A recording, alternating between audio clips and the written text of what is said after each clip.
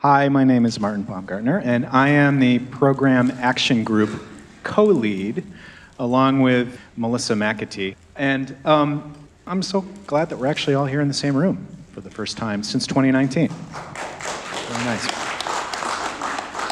About 15 years ago, I started hearing some rumors that maybe the Native American Hall at the Field Museum would finally get some love. And, you know, for all I know, it might have been another 15 years prior to that the rumors started, but that's when I heard it. And, you know, here we are 15 years later, after what was about a 5-year process, right? 4.5 or 5-year process. So it's really wonderful to have the opportunity to hear about how that process came together. Because once I started hearing about the way things were going on this, I wasn't involved in this exhibit at all. It was very clear that this was a different kind of process entirely than had probably ever been done in this particular institution. So we're very fortunate to have 5 people who, internal to the museum, external to the museum, and sort of in between in some cases, were a part of that exhibit to talk about it. And what I'm really hoping for you all tonight is that you won't necessarily get a prescriptive how-to list of what to do to kind of tackle an exhibit like this, but I think you're going to hear some very interesting ideas, some challenges, some things that worked, some things that didn't work, and what the motivations were behind those. So, especially if you happen to hail from a group of people that has traditionally not been represented particularly well by museums, or if, like me, occasionally you're called upon to help tell those stories, I hope there's some wisdom that we might be able to glean tonight, or at the very least, hear 5 different experiences of what an attempt to do that turned out to be. So I'm going to hand over to Ryan right now. Ryan is going to do the land acknowledgement for us tonight, and we'll get started. Thanks, Martin. The Field Museum, like all museums in Chicago, is built on traditional homelands of the Potawatomi, Ho-Chunk, Oto, Missouri, Bahojay, Menominee, Meskwaki, Sauk, Miami, Weah, Piankashaw, Kickapoo, Enoka, Ojibwa, and Odawa. And I think as we all seek to talk about this work, and as you all, I imagine, think about how this work might impact your institution, I think it's important to mention that land acknowledgements don't mean much if we're just talking about them for institutions. They also have to mean something for us. And so for me, I just want to say that this work and the people I've met in it has forever changed the relationship with the places that I call home. In Rogers Park, where there used to be a Potawatomi village, and in St. Louis, which is on unceded Osage territory. So I hope that out of this, as you start to think about some of the questions that your institutions might be grappling with, always place yourself as a person in that work too, because there's a lot that we as individuals have to learn and acknowledge as well. And with that, I will introduce myself and then have my colleagues introduce themselves. My name is Ryan Schisler. I'm an exhibition developer here at the Field Museum. Have been here about six and a half years now, and was one of a team of about 4 core developers that worked on this exhibit, but there were 7 or 8 of us that all did one thing or another. It was really a team effort. And I'll go. My name is Rita Perillis. I'm Miniconju Lakota. I was born in Chicago and grew up in Los Angeles and moved back to Chicago, and I was invited by Ryan to be interviewed and to have a photo of mine exhibited in the museum, and so I kind of bring a more personal perspective to the conversation. I'm Matt Matrick. I'm the Exhibition Development Director. Makes it sound like I run the exhibits department. I do not. I only get to run people like Ryan, if I say I could run him at all. More like he ran us. I've been here about 25 years, 27 years, I've lost count.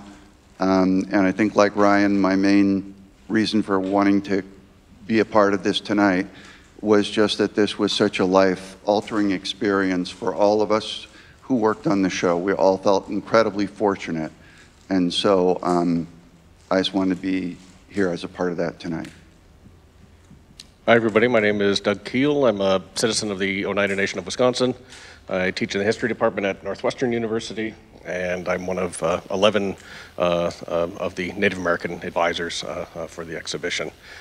And I'm beamingly proud of what we accomplished in the exhibition hall, and we'll be making such victory laps like this, I presume, for many years, maybe even decades to come.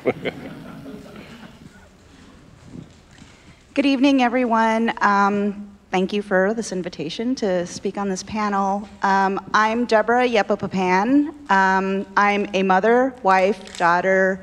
I'm Jemez Pueblo and Korean. I'm a Chicagoan. I'm a visual artist, and I'm the Native Community Engagement Coordinator here at the museum. I was largely involved in this project to renovate the hall. I started out as a volunteer 5 years ago in 2017 after my husband's exhibition opened. So my husband, Chris Papan, his exhibition was an intervention in the old hall, and that opened in 2016. And I mean, to be honest, when he was invited to show his work here, my response was, ew. As a mother, I avoided bringing my daughter to the Field Museum to see the Native exhibitions. I did not take her into those halls because I didn't feel a connection. I felt it was very misrepresentative of who we are as contemporary Native people, and I didn't want her to hear about us spoken in past tense by visitors that came in to see that exhibition. So that's the reason why when my husband was invited, that was my reaction. But at the same time, we understood how important that would be to help change the narrative and how necessary that was. Little did we know, though, what would happen after his exhibition, that I would volunteer and that I would be hired on to do community engagement work to help the project along. But as I also like to say, my first priority is Native people and taking care of Native people when they come to this institution and making sure that they feel welcome, that they feel comfortable, that they have somebody that they can connect with is something that's so important, and that they connect with collections. And throughout the process, too, I was a huge advocate for all of their voices. So, yeah, thanks. Thanks, Deborah. I was actually going to ask you the first question, which was to talk about Chris's intervention in the old hall and how you felt about the old hall. Ew. Next. So, Doug, you mentioned you were one of 11 advisors that had been assembled to work on this. Maybe you can talk a little bit about what your first impressions were coming into this, what your expectations of a place like the Field Museum was, and what those early meetings were like. I also thought, ew. And, I mean, it's an incredible transformation. I mean, really. I mean, my only association with the Field Museum prior to moving to Chicago in 2016, was having come visited years ago, and honestly, I thought it was an example of one of the most terrible in North America. It was frustrating. And when I first moved here, this is when Chris Papan's intervention was going up, and exciting new developments. And so I wasn't really sure quite what to expect. It was clear, okay, there's definitely awareness that this exhibit can't stay this way, right? And I was just amazed that I mean, I've been around museums before, and so I've heard these kinds of the mention of these goals, right, existing for 15 years, maybe longer, right? And so I had heard there's ambitions to renovate, and it's like, who knows when that'll happen? And then the next year, it's like, this is going to happen, and in a really big way. And I have to say, from the very beginning, I was impressed by the scale of commitment that the museum was making all the way around, just in terms of the scale of resources, and also beginning from step one with without really moving anywhere in the project without first coming together with an advisory committee, which I thought was really great. And one of the first things the advisory committee did was change the advisory committee, right? To add more forms of diversity. And so I was always optimistic from the very beginning, from our very first meeting. It was really clear to me that there was, serious, I mean, there was real warmth, right? And real interest and commitment in trying to make this happen. And over the last several years, as I talk to people about it, I typically say that, to me, it felt like an experience of, a bunch of us getting together to daydream, right? And come up with what we could, if we had a magic wand, right, what we would do. And then the multi-talented staff and resources of the Field Museum trying to get us as close to that as possible, right? And it was just a delightful process. And so, at first I wasn't really quite sure what to expect, and then very quickly it was evident to me, as someone who is trying to nudge universities, for instance, about, come on, care more about Indigenous things. It was clear that this was a big priority for the institution as a whole, and it was really exciting as a way to begin. I think that sentiment of ooh is something that we encountered quite a bit when we started reaching out to folks to work with. And Matt, maybe I'm gonna pass the mic to you next, but I'm thinking about how you've been here far longer than I have, but my understanding is that there was a bit of a adjustment that had to be made in how we worked on this exhibition, because perhaps we weren't used to people being skeptical of us from the get, as opposed to enthusiastic about working with us. And maybe you can talk a bit about how that changed the way we put this together. We're very accustomed to people saying, oh, the Field Museum, oh, we'd love to work with you in whatever capacity, whether it's a media producer or someone who's a content expert who comes to work with us. And we were schooled in so many ways during this project, and one of the most important ways was that we learned that not everyone was eager to work with us, not because of any of us personally, but just because of this institution's history and the broader history of museums and Native American peoples.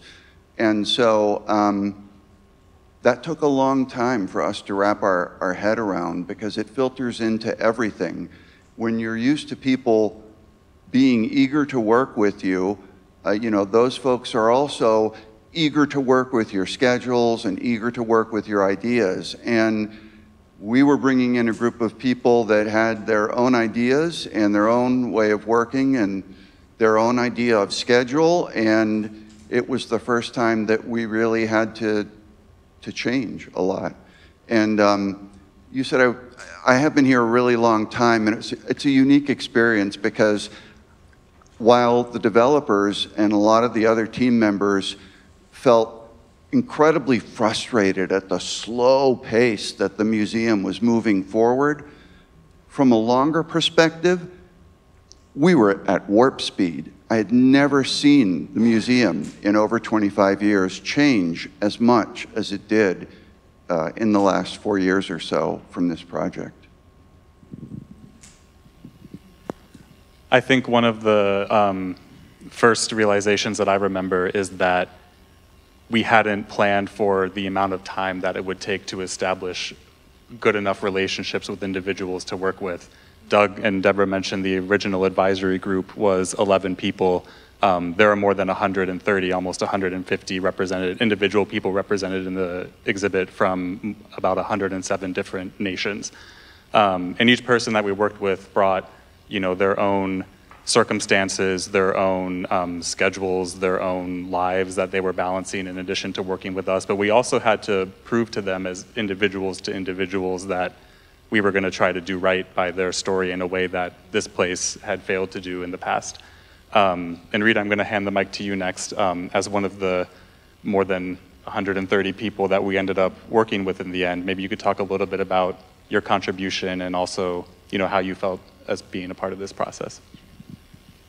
Yeah, I just wanted to jump on something that Deborah said about being a mom and not wanting to bring your children to the field to look at the Native exhibit.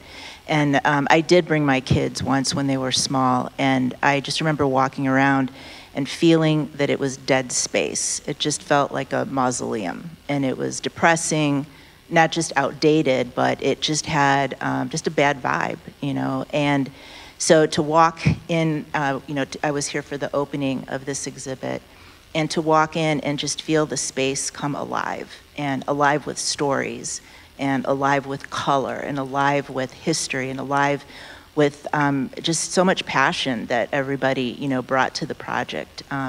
So I was, when I was on the advisory committee for the Chicago community, and, I've never been involved in any museum work before. I really, I'm like, are you sure you want me on this? Like, I don't, I've lived here probably the least amount of time from everyone that was on the advisory group, and didn't have as deep of roots, in the community as some other people.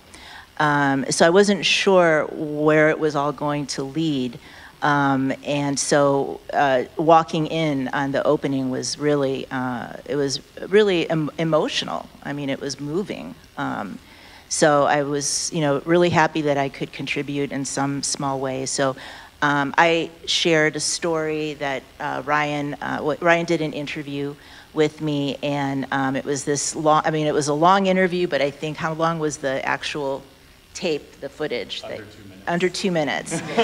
And so we went a lot of places in that interview, a lot of places. And some of my personal story came up, which I hadn't really intended on sharing. I was really there to talk about the photograph. I had taken a photograph of a DAPL protest in downtown Chicago. And my whole thing that, I was thinking what to say, what I'm going to talk about, was focused completely on the photograph. But then he threw in some personal questions that got me, talking and talking. And so my little bit is talks about the photograph, but it also talks about my story. And I think, what struck me in that, I don't know, what do you call that, exhibit or the display, yeah, is the stories. So there's like six stories.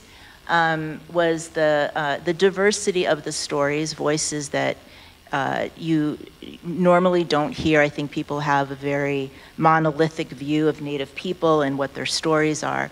And if you look at that display and you click on all those buttons, it's eye-opening. A lot of diversity in those stories. So that's my take.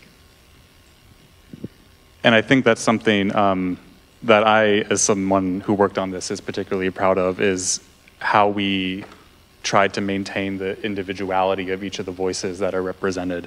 As you'll see in the exhibit, all of the touchscreen reading rails always have the picture of the person who's speaking to you on the left side, and everything is written in the first person. And we, that was something that we had to learn how to do different from a development perspective. Whereas developers usually listen from the curators, study, research, and write the first draft in a third-person neutral voice.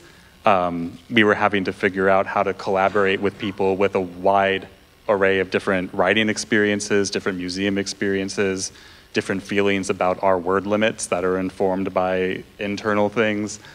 Deborah and/or Doug, maybe y'all could talk about, roughly how we grew from 11 to 130 and why that was important, and how we tried to maintain, as Rita put it, a diversity of perspectives. And that just got me thinking, Rita, not only did we have to catch this exhibit up, from the late 1950s to any time after that, but we had to make sure it was grounded in current discourse about Native issues and events and identities. And maybe y'all could speak a bit about that.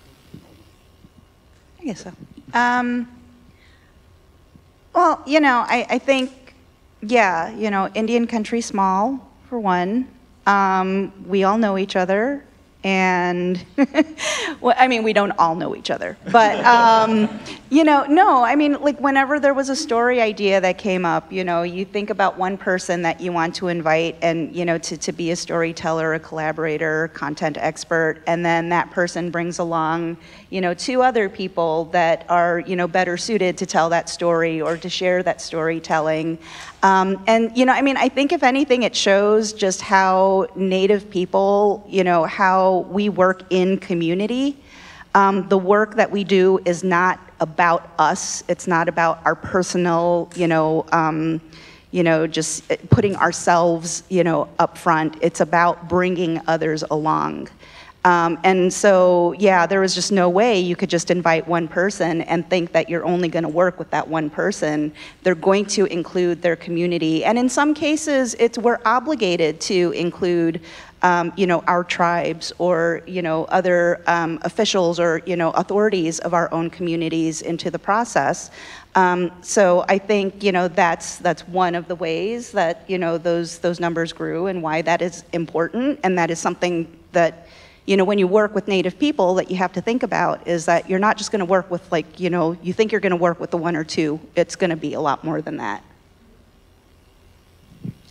At the beginning of the process, it struck me that maybe folks thought the 10 of us originally, were going to be the advisors, right? The 10 people that they turned to for, guidance on content about everything, instead of the 10 people who send them out across the rest of the continent to engage with more than 100 other folks, right? There's an entirely, there's multiple advisory committees.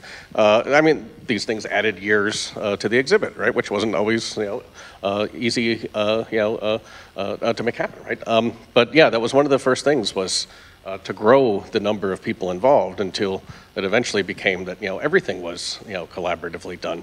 And one example, that I think is worth highlighting is we have there's a section, infographic and film about removal histories. And so Matt is owed this because Matt had such extraordinary patience. We re-recorded that, the audio recording for it 3 times, right, before we got it right. And, that might make one want to, pull their hair out. It was partly a reflection of how many Native advisors we had on the team, and it was a great thing, right? So, I mean, every stage it went on to somebody else that was like, yeah, that mostly works, but how about you change that part, right? And then it gets in the hands of another expert, and they're like, I agree, this mostly works, but yeah, shouldn't we? And, as it moved through the process, right? And, next it moves on to a cartographer, and it's like, I don't know, I think about space differently than you, and I don't like the way you're using, this phrase here and there, right? And it was a lengthy process, right? And it was a slow process, but by the end of it, it was really a beautiful process because it was one where by the end of this film, it's something that, so many people have had a hand in trying to figure out how to tell the story, right? And also in as few words possible, right? Given the constraints. And so, it's, in some cases, I mean, it's hard to really account for, right? The layers of collaboration that are, that are even contained within, something as simple as, right, just a single video, right? And, I mean, that's just one example of how pretty much everything worked, right? I mean, it didn't always end up being that we re-recorded things 3 times, but, I mean, that was a version of how we approached everything, and it was slower, but really much more meaningful when we did it that way. Yeah. Another example that comes to mind is the display about the Blackfeet Women's Stand-Up Headdress Society, probably the only display that has just one item in it, but I think had a group of more than 90 women in Montana and Alberta that made decisions about the scope and what was said via consensus. And that one was, Matt, do you remember how close we were to the opening date with that one being up in the air? I'm going to say it was 6 weeks before opening, before we got the final official approval to display the stand-up headdress. Yeah. They made us work for it. Yeah. And, as Deborah said, every person that worked on this brought others with them. And though we say 130, and, counting every woman in that society alone increases that by what, a quarter, a third? I was thinking about this earlier. Sorry. Yeah. I was thinking about this earlier today. I'm so sorry, I keep reaching across the reader. Just that we have no idea really how many people, because it could be 10 times the amount, because everyone that we worked with, who knows how many folks they brought things back to at their nation, at their tribe, their neighborhood. And so it's hard to say, but yeah, the numbers, we thought that we had done a really good job by putting in an extra year, and we thought that we had done a good job by planning to have a dozen folks, but no, it's roughly 100 times that many people have in some way connected to it. On that point, I'll just say quickly that I can't tell you the number of people in conversation over the last handful of years, that I've had meaningful conversations with community folks, just trying to figure out how we might approach this or that. And I'm sure, for Deborah, it's probably been the same. Yeah, because in my work as community engagement and inviting people and welcoming people here, I would greet and I would meet with and spend time with like hundreds of Native people from all across the country, especially during the whole process before the pandemic. I think in that year before the pandemic, I welcomed at least 700 people through the entire year, most of whom were Native. And so, we would engage in those conversations around, how museums can do better. And so, a lot of our conversations also included, just how messed up museums are and how we feel when we come into museums. We're not big fans of museums. And so, I think those kinds of things, those conversations really helped inform me and my way of thinking, and also gave me the courage to speak up in many cases, like during our meetings. For the first 6 months of the project, I was the only Native person on staff. And I was used to working with Native people prior to that, so that was a very difficult thing to come into a non-Native institution and work with mostly white people who are trying to plan this thing around my culture. And so, there were many times when I had to find that courage to speak up, and not just speak up on my behalf, but speak up on behalf of all the Native people that I was in conversation with, and making sure that their voices were heard at the table during the process. So I don't know how I got off on that tangent, but. It's well said, Deborah. You mentioned COVID, and I feel like that's something important to talk about too, because the pandemic started about halfway through this project timeline. And I remember probably like 2 weeks before lockdown, we had I think we used Microsoft Teams, a Microsoft Teams call with one of our advisors in Indianapolis, and we spent 30 minutes trying to figure out how to video conference to Indianapolis. And then when we finally got it figured out, the fire alarm at his office went off, and we had to scrap the whole thing anyway. And then a month later, everyone on Earth knows how to use Zoom. That was, I think, a very thin silver lining, because of course COVID disproportionately impacted Native people and Native communities across the country, but also Indigenous communities across the world. And that was something that was really apparent to us, because as we were still having Zoom meetings with our collaborators across the country, we were in their homes just like they were in ours. And we were hearing about their families and their communities and people who were sick and people who were dying.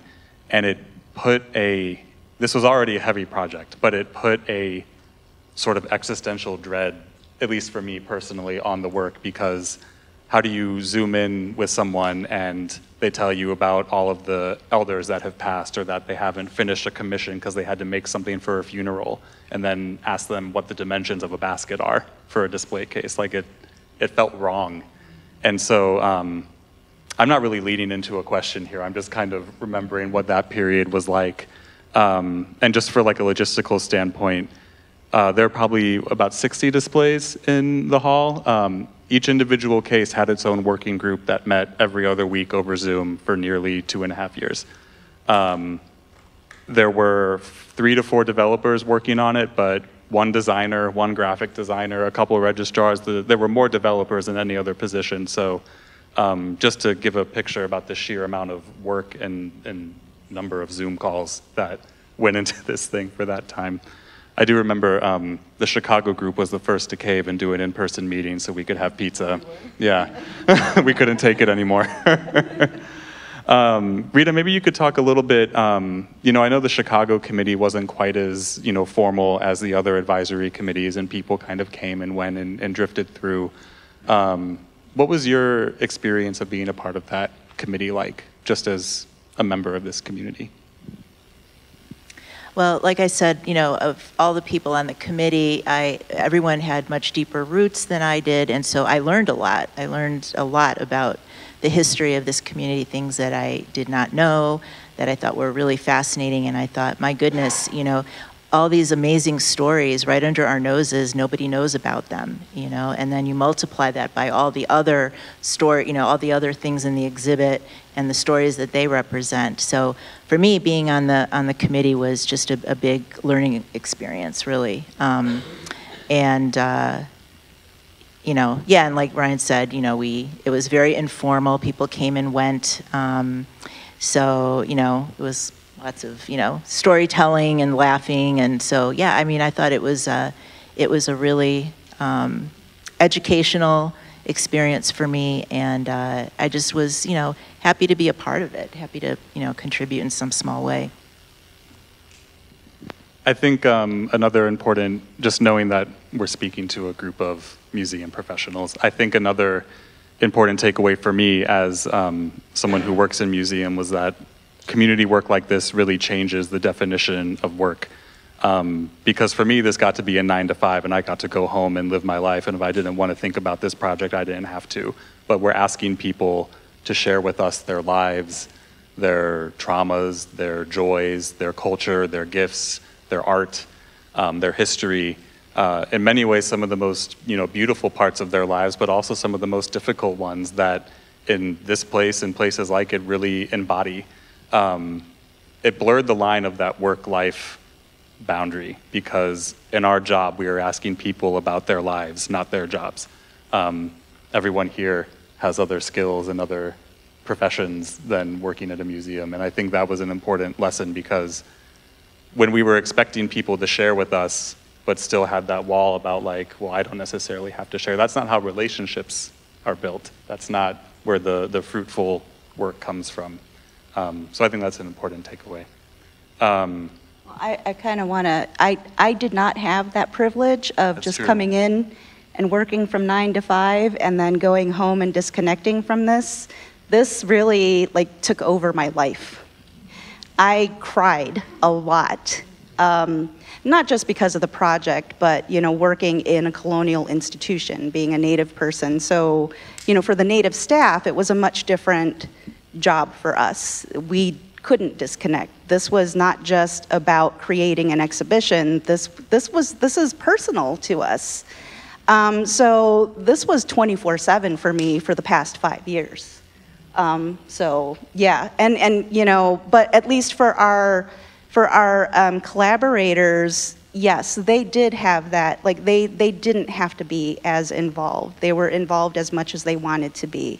And I think a lot of what I tried to do too was offer support to them if they did have challenges. And I just wanted them to I wanted to make sure that they knew that there was somebody that was on their side, on the inside. I mean, we had a few collaborators that said, I don't want to be the only Native in the room. And so, those are the folks that I made sure to support.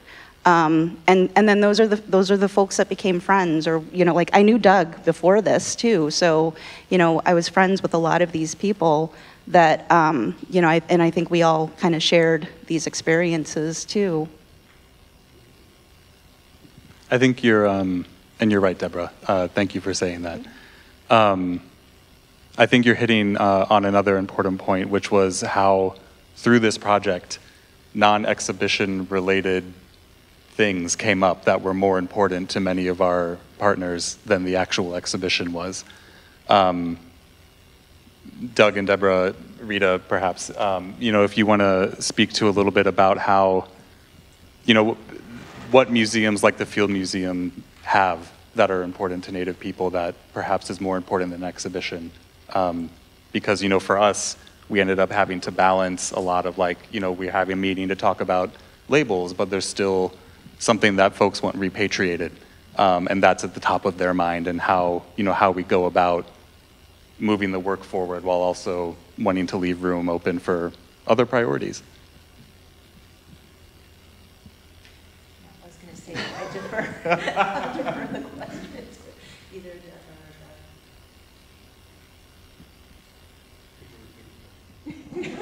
or Doug. Yeah, that was a lot of words and no question mark. How do you think museums, be it the Field or other museums, can balance the priorities of Native people that might not be related to exhibitions that bubble up during this process? Oh, I see. Yeah, I mean, it was, well, from the beginning, from the advisory committee's point of view, it was, it was clear that, we weren't having a conversation that was just about an exhibition. And we wanted to get that, clear right away, that in order for the exhibition to be successful, we're talking about the institution in which it's being hosted, right? And that means a lot of things, right? I mean, that meant, the advisory committee taking a look under the hood at everything. And repatriation, and it remains, an item of concern for sure. And so it really, from the beginning was understanding that it's a much more holistic process about the entire institution, about writing relationships in a much bigger kind of way, that includes things that are beyond questions of representation, for instance, and are about access, right? So there's doing a nice job representing Native people, and then there's, like how do we get Native people into this place, right, to actually enjoy this exhibition themselves, right? And how do we make this exhibition not just, be one that is accurate, right, from somebody else's point of view, but no, how do we actually, figure out a way to make this an opportunity where we get to do important work within Native America, right? For instance, along those lines, for me, a couple of big priorities in the exhibition were the inclusion of Black and queer perspectives about Indian country. Why? Because those are internal conversations about our own communities that we need to have, right? And that isn't necessarily a priority that maybe comes to mind for the non-Native visitor for the museum. And this is one of many examples of thinking about. I mean, this is going back to the exhibition and how concepts from the exhibition. So it's less so about the things that reach beyond. But again, just all is part of a much more holistic process. And I think we, in so many ways, I mean, I'm only one advisor, but I mean, as far as I see it, the exhibit here is just the beginning. That's the start of that's the start of revamping the Field Museum, right? With the Upsalica exhibition kind of having been an earlier sort of soft launch, right, for this new kind of collaborative approach, which, as I understand it, is now potentially reaching across the museum into shaping a thought about how it comes to renovating the Africa Hall, for instance. Not that I can speak to that, but it sounds like I hear conversations that the collaborative approach is one that's becoming more common across the museum as a whole. So, sort of off topic, but. Now, one thing that I've always said from the beginning is that the exhibition is just superficial. It's a superficial fix. I mean, that's easy to change. But, I mean, there's just so much more about the institution that needs to change. Something that Matt said earlier about how the museum has changed a lot in the last 4 or 5 years and has grown so much. I see that as like the museum climbing out of a hole and getting past that deficit. So now we're here, so how much more can we push that? I will say, however, that the Field Museum is light years ahead of other institutions in the city, because I will tout this museum as having more Native art and contemporary Native art than any other institution, which includes the Art Institute and the MCA. But, I mean, change has to go beyond just that superficial fix, beyond just the exhibition. So, and the work that I've done here has taken me to, challenge other institutions around the country too, and their practices. And I'm doing that here in Chicago. And I get really tired of, artists or other, organizations or other institutions that want to do things about or around Native topics and not include Native people. So, I mean, if you remember from our point of view, if we say, you know, there's nothing about us without us, so you have to include. And I have to say, I'm very proud. I mean, with all that said, I'm proud of my colleagues here. I'm proud of the work that everyone has done. I mean, yeah, it was frustrating at some points, you know, had some interesting conversations early on, but I'm proud of the growth in my colleagues and just how they are experts in working with Native people. And, you know, I think that's huge. Thanks, Deborah. I was actually, you can hold on to that. I was going to ask you a specific question. Unfortunately, Eric Manabat, our designer who designed this exhibition, could not be here today, but I want to take a minute just to touch on his work because I know that's probably relevant to all of the designer or production folks that are here today. And I just want to start, Deborah, I remember early on you were pretty vocal internally about wanting to make sure that this design of this exhibition was really grounded in the Great Lakes. And maybe you can speak a little bit to that. And then I'm going to pivot to Matt, who conveniently is a hobby woodworker, who could probably talk a little bit more about the materials with some jargon that I do not know. Yeah, I mean, I think that was collective, you know, among the advisors too, you know, kind of reinforcing that, yes, we need to acknowledge, you know, Great Lakes people. And, you know, and early on too, when Alika Wali, the curator, was, you know, beginning to purchase new works for the collection, I gave her a list of artists that are Great Lakes based. So like Kelly Church, Karen Ann Hoffman, Tom Jones, who, you know, we almost purchased a piece from. He's a Ho-Chunk photographer. And yeah, so there's always this advocacy for, you know, recognizing whose home we're in. But I think, you know, having people that represent, you know, nations that are in the Great Lakes on the advisory committee was also very helpful in, you know, advocating for that. Because I remember like Patty pushing, like she wanted actual water in the exhibition. Yeah, I mean, they wanted like living things. I mean, but if we think about, you know, all the items that are in there, those are all living also, but, you know, they wanted to bring the elements into the hall. But I think, you know, that I think is a good seg to how, you know, you can talk about the materials that we do use in there. But what I will say about Eric and the designers, one thing that I'm really impressed with is how much they listened. How much Eric just really, you know, like he didn't take a lot of his own, you know, creative license. He just, I mean, he did, but then at the same time, he was listening. He always shared layouts and things with collaborators, with the advisors, with, you know, us at the, you know, in our project team. And yeah, I was critical of a lot of things, but he listened and he would change things and he would offer, you know, something that was closer to what a collaborator wanted. And I think that is just, it's so, so important. And I think that's why that makes this project different than how other people collaborate. You know, I question extent of collaboration when other people say they do it.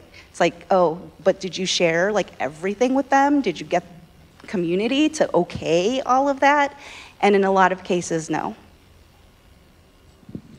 The note that you made, Ryan, about materials, you know, we were counseled by both the advisory committee members and by Deborah and by others about the importance of you know, using things like copper instead of the sleek stainless steel that, you know, the designer had first thought of. Or there were so many instances, I remember, where we would be in a meeting and Eric, the designer, Eric Manabat, would show a concept for something. Oh, here's stone that's contained in a wire mesh, right? And we can put actual stone there as these sort of columns. And all of our Native colleagues said, oh, that does not look natural at all. That's a bunch of chicken wire in front of it.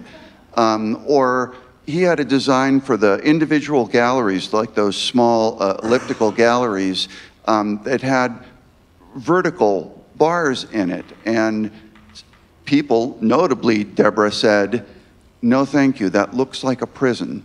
And to his credit, he turned around immediately and said, okay, let me see what I can do. And he came back later the next week with new designs. But in terms of the stuff that was in the exhibition, it made me realize that another thing that our colleagues had counseled us about a lot was using native vendors, working with as many suppliers that were native-owned businesses as possible. So we worked with Menominee Tribal Enterprises. They are the ones who supplied the wood flooring. And then that had started off as a sort of strictly commercial relationship. But then as we began working with Ada Deer and got to know the folks at Menominee Tribal Enterprises a little bit better, they ended up giving us this donation of a peace tree and donating not only the big wooden cross section in there that traces the Menominee history, but all of the benches that are in the exhibition are made from that same 200-year-old tree. So yeah, we had to rethink everything, and I think all of us who were in the museum just, again, felt incredibly fortunate to be able to be working with so many people who were so generous with their knowledge and their time. Doug, I'm going to pass it to you, but then I think we're probably nearing the time for questions. But it just reminds me, on the very first day of our community preview weekend, which was the weekend before opening when community in Chicago could come and see the exhibit as like a sneak preview, the man who ran the sawmill that cut the tree for all the benches was the first one here from northern Wisconsin and had his grandchildren take a picture of him sitting on every bench in that exhibit. And it was just so delightful to watch even, you know, the people who, in my job, I never meet, you know, who the guy who ran the sawmill, who cut the tree into benches, to have him come and just be so proud of that one contribution to this was so nice.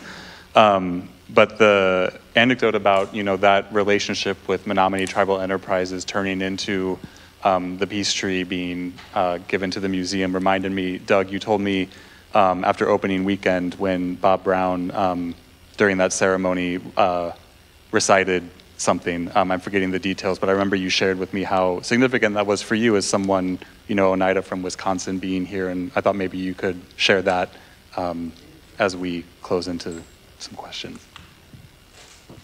Yeah, I'd be happy to. I was referring to the Tree of Peace ceremony that we had, you know, prior to one of the opening previews, and it was particularly powerful because, as somebody from Wisconsin, so, you know, there's a lot of background to explain, but, you know, the Oneida Nation and the Menominee Nation, you know, we're historically related. Oneida people, we live in Menominee Nation homelands. We have a treaty with them. You know, we're originally from New York. And so there's a special relationship between Oneidas and Menominees. And so first, the whole idea that we would have this kind of Oneida-Menominee hybrid ceremony itself, right, is a really great premise. And I found myself at various moments while all this was happening, watching Matt, for instance, tend to Ada Deer, and I'm like, this is happening in Chicago? In front of the Field Museum? I'm not in Wisconsin right now, and this is happening. Bob Brown is here, and he is reciting the Great Law of Peace. I've never heard anyone recite the Great Law of Peace at any point, right? And I'm hearing it, you know, I mean, I've heard it in like video form and these kinds of things, you know, but, you know, not in that kind of ceremonial context, right? It's really quite different. And it's often something that's done either at the Longhouse or, you know, back in New York, which is to say it was really special, right? And so that was, you know, and maybe a way that was understated for folks, that was a really huge Oneida occasion. And it was a really huge Menominee occasion. Ada Deer, 86 and still in the mix, she said. You know, making the trip down from Madison isn't as easy as it, you know, as it would have been some years ago. So I mean, it was just, yeah, I was just wowed that, you know, I mean, beginning with, you know, with Deborah's ew and my recognition of it, right? And a little over 4 short years later, right? For somehow to be this. Not just that there's a group of people who are here and contributing to it, everyone has their sort of part of the quilt and really proud of it, but, you know, just also just, yeah, the level of ceremony and seriousness And it was like, my God, this place really quickly turned around, and this is something really special for anywhere, Wisconsin or New York, and here it was happening in what felt to me like a really unlikely place. But it's not an unlikely place any longer. Thank you, Doug. And with that, I guess we can open for questions.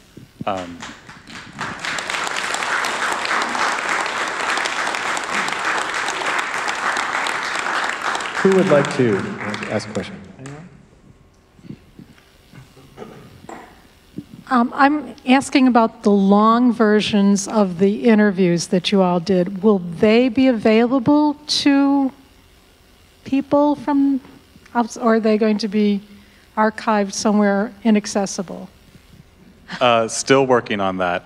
The premise that we set out with was that the extended versions, of course, would be shared with the people who did them, so they could have them and their families can have them. We had talked about having them be given to the American Indian Center to be a part of their archive. The short answer is we're not sure yet, but the important caveat is that they will not go anywhere without the permission of the person who gave them, which was one of the also big lessons out of this. Permission always. I think you might have just touched on this a bit unintentionally, but did the concept of reciprocity come up in the creation of this exhibit, and what did that look like? Came up early and often and ongoing, and if anyone also wants to chime in, just reach for the mic. I think it was something that we quickly realized was not what we were expecting. Some people didn't want our money. They wanted something else. They wanted a relationship. They wanted repatriation. They wanted access. They wanted, some part of this project to benefit their community in some way. In the end, it was sort of on an ad hoc basis. Matt once gave a script writing workshop to a youth group in Chicago that had agreed to be in a video. After the Ho-Chunk Museum in Wisconsin was damaged by a fire, our conservators loaded up a car of materials and went up there and helped. We brought people in and brought them in, from out of town to do work, but recognized they had other things that they wanted to do while they were here. And sometimes it was as simple as that. I don't know, anyone else want to talk about reciprocity, why it's important, what it looks like? Yeah, I mean, those are great examples, and I think that the Ho-Chunk example is really the best one. But just to say, to reiterate that, that it was something that was not so much about if, but I mean, sort of in every possible way, right? How can we structure that in, right? To the point that the way that I see the exhibition working at this point is effectively, we've created a permanent Native Truths shell. And then each of these, story pods is effectively now been ceded back to Native communities, right, to do their own storytelling as they see fit, right, with the expertise of Field Museum staff and curators to help realize that vision, right? Again, coming together to daydream and come up with a wish list, and then saying, okay, we'll do what we can to try to come up with this, but definitely not putting water in there, these kinds of things. And I think that's been an important part of trying to reconceptualize the nature of the work, which is I think it provides a lot of important opportunities in ways, right? I mean, I'm thinking of we're having conversations now about the next iterations of the advisory committee, which I think are really great and wonderful ways to support young Native museum professionals, being able to not just for the purposes of the development of this exhibition, but then to continue and maintain, right? We built all these relationships, why not let them wither away, but to continue, a set of ongoing relationships in a multitude of ways. Thank you, beautiful exhibition. I'm really grateful to be here and hear you guys talk about the process. Is there any kind of relationship or was there any collaboration with the American Indian Center here in Chicago? I'd just be curious, or future plans for that connection? Yeah, there was. At the beginning, we had a representative from an organization called CAKE. Deborah, what's that acronym? No, I don't remember. I tease him a lot. And that's part of Native culture, too. Chicago American Indian Community Collaborative, which consists of all the Native organizations here in Chicago. So they're all under the umbrella of CAKE, as we call it. But yeah, we did, so one of the rotating seats, or one of the seats on the advisory committee was a rotating seat, which would include a member of CAKE. So that, that was always rotating, and so that it would give more opportunity to local Chicago community members to be a part of the advisory committee. But then that kind of transitioned into, like, when the Chicago story was starting to develop, then they created the smaller Chicago advisory group. But yeah, I mean, the American Indian Center, like, since I was a volunteer, I was constantly, I know that the museum had a relationship with the American Indian Center before. I don't know what happened with that relationship, but I think I don't know if it was strained at one point, but, I had always been advocating for, partnership building, rebuilding with the American Indian Center, and making sure that they were included as much as possible in other areas. So they did contribute a lot to like opening events, because I felt like that's where the community had to weigh in on what the community wanted for, like how they wanted, performances, cultural performances, or anything like that. I wasn't going to make that decision, and so that had to be the American Indian Center.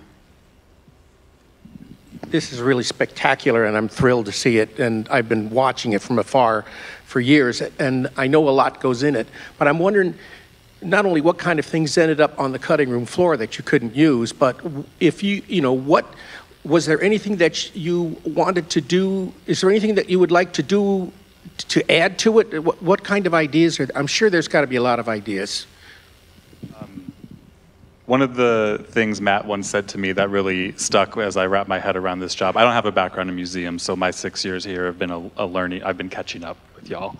That making an exhibit is an exercise of saying less. Just because there's so much that has to be cut. And that's a challenge in any exhibition, but in one where you're having to tell someone who is sharing their very personal life story, like, oh, we did an hour-long conversation, I'm gonna take 90 seconds. But I think that was one of the first things, even before we knew what the shape of this was gonna be, was the realization that it is impossible to make a comprehensive encyclopedic exhibit about Native culture, especially when there isn't any one Native culture. And even if we were to set the parameters of, we're gonna have all 576 nations, federally recognized nations represented, how do you do that in that much space? Like, you can't even do that. So there's so much on the cutting room floor, but I think from a development perspective, what we wanted people to walk away with was not a sense that they now get it, but they understand it how much they don't know yet. And so they walk away being like, oh, wow, there's 107, I saw on a sign, there's 107 nations represented here out of how many? What could possibly, what else is out there that I don't know yet? We wanted to make sure people left understanding the why there had to be so much cut. I am wondering what the catalyst for this was. I know that the Hall of Americas was redone in 2002. It definitely started in 2002. I was a volunteer at the Center for Cultural Understanding and Change, and we were having meetings. This is back when the Native American Center was on Wilson, and it was a very different tone than what I'm seeing here today. So I'm wondering, like, what happened, and like, what was the catalyst to pursue it this way? I don't think I can answer that.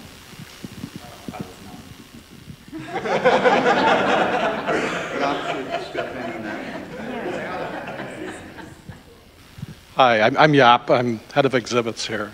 So I was around, so you're right. 2002, we would have been working on Ancient Americas already. It opened in 2007, and the intention was to keep going with this hall. And I'm so grateful that we didn't, because this institution was not ready for that work at all. There was so much we had to do and learn, and the administration needed to change.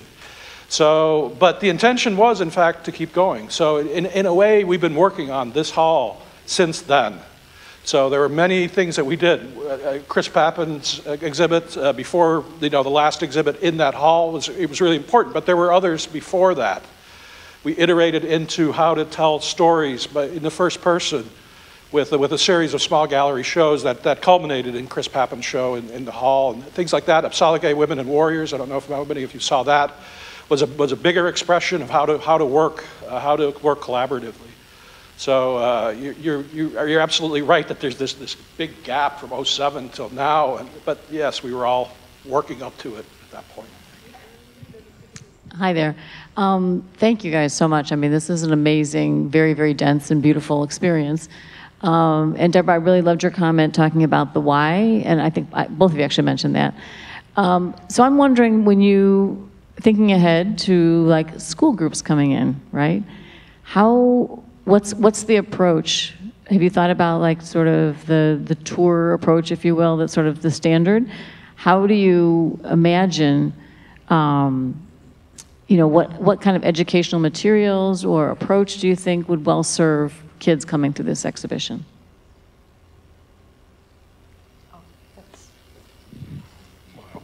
I was just going to quickly say that's another committee. I was going to say the same thing. That's the Learning Center. So we do have, we've always had, so Learning Center's our education department. We've had some of their staff members that had, also been, at all our meetings and meeting with the advisors and, some of the collaborators. But, they have also had, some turnover. So, there's a new-ish person.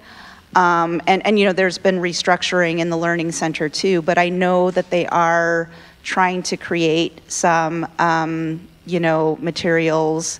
But yeah, I mean, they're just a little kind of behind us just because of all that turnover. They do have a Native person on staff in the Learning Center. So that's also important, making sure that there are Native people as part of the process internally. So yeah, I mean, I'm not sure what the status is right now, but, and I'm not sure what they're working on at the moment. I haven't had a chance. I don't know if anyone else has had a chance to check in or catch up with, what's going on, but I know they just hired a new manager who is really trying to address, she's also somebody who's trying to address like decolonization and through, like the education materials too. And I know that there is an advisory committee, a Native advisory committee made up of Native educators here in Chicago that are helping in the Learning Center also. I have a question about, in terms of, there's a lot of things that are discussed that are contemporary in 2022 or even since the pandemic. Is there like a timeline of like in the next 10 years we will remodernize and bring in new voices, or, I know it just opened, but like thinking to the future of including others? So those 5 sort of galleries within the hall with the blue walls, we developed those with the premise that over time they will change. Unlike other exhibits, the rotations have not been set, the text has not been written. We hope that over time we are able to redo them, develop new relationships with communities, with people. I don't know if we've landed on the specifics for a timeline, but in a hypothetical way, There is an endowment that supports this hall that allows for the regular rotation of those galleries that Ryan was talking about. And the goal is that one of those galleries per year, once we get in the flow of things, will rotate every year. And also that endowment will also support, just regular rotations for conservation reasons, but then also keeping the Chicago section, which is the middle of the show, keeping that vital, so to add to those stories and somehow archive the existing stories as they move out. And I think the 2 main reasons that we went with that approach, one, just so the exhibit doesn't get stuck in time like the old one did, but also so we can build representation over time. As I was saying earlier, it's impossible to be encyclopedic.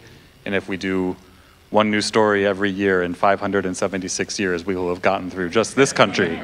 This is the beginning of this exhibit, we didn't finish it, we are just starting. There's one way to look at it. I have a question. You talked a little bit about how this sort of affected your development process organizationally and how you had to sort of interrogate your ways of working with community and with outside partners, and how you see yourselves taking that forward in a development process, whether it's within the exhibit development team, or how does the work that you did in this process affect somebody who sits in the finance office or sits over there, who wasn't hand in day to day?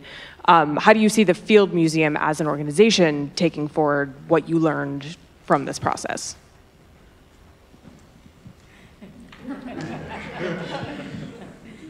My boss is sitting right over there, so my first answer is that it's done a great job. No, actually, I probably could say a lot more about the ways that working on this project have the things that we've learned that have spread over into the rest of the museum.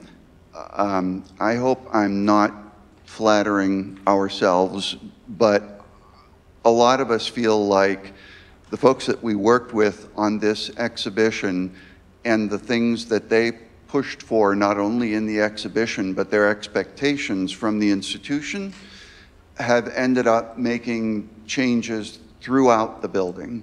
The rest of the building was not as fortunate enough as exhibitions was, maybe, because we got to spend a lot of time talking to people, and the more you talk to someone, the better you get to know them.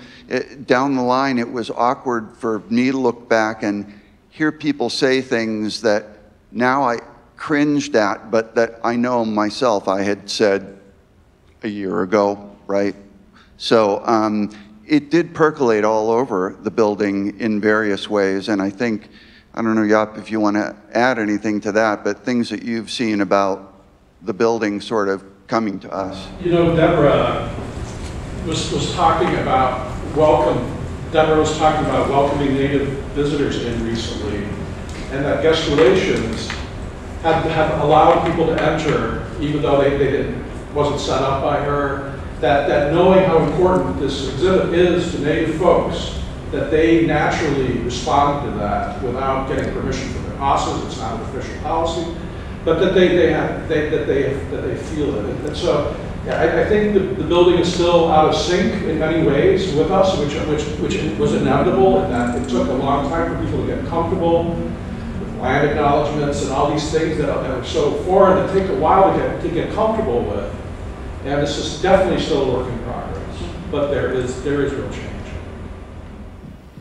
I'll just add to that because it is related. I think another thing this exhibit did from an exhibition perspective is make us really think about, how we can carry on this work outside of the Native Hall, and is putting, just a Native exhibit in the one part of the museum actually collaborative and transformative if we're just pushing that topic into that one space. One of the displays that has been, I think, most delightful to watch non-Native people stumble across is the display of fossils in Native Trues, where they don't expect fossils to be in this building. And I think that just really opens up a lot of possibilities at how, the work of bringing Native perspectives and the perspectives of the communities that we live in into other parts of the museum that they especially would have been excluded from is an exciting possibility. I wanted to add something to that. Not to what you said, but so even throughout this process, I was always, because it's a lot of work to bring awareness to people who have never worked with Native people before and did not know how to engage with or talk to Native people. So that was a lot of work educating, people around the museum.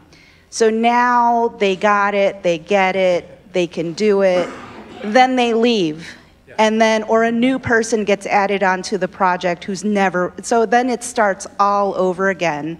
And so from my perspective, those were always the things that I was worried about whenever there was a new developer that was added onto a story who was not native, who was white.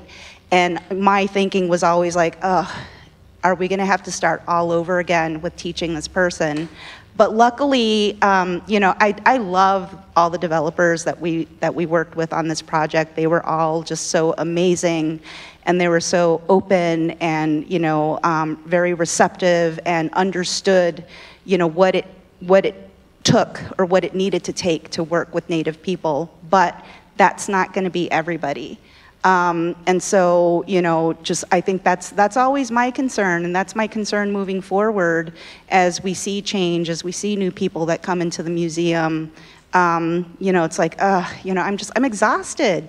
I can't do this work all by myself. We need, you know, our non-Native colleagues that, you know, that are now in that space of where they know how they need to be, to do some of that work too, and pick up some of that work in teaching our other non-Native colleagues that will begin this work. So yeah, I mean, that's how I see, you know, these things.